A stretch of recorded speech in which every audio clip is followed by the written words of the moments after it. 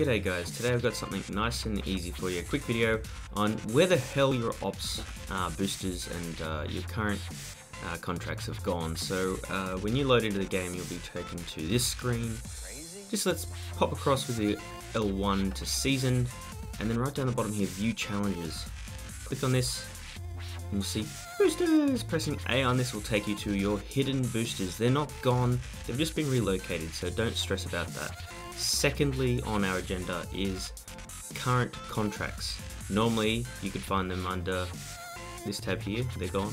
Go across to your tank screen. It is a little bit longer to get to it. Let's go up to the mercenary contracts area.